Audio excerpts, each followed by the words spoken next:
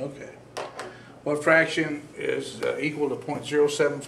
Well, that's 75 over 1,000.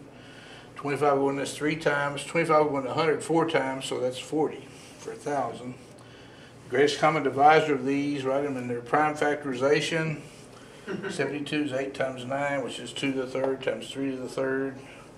96 is the same as 16 times 3 times 2.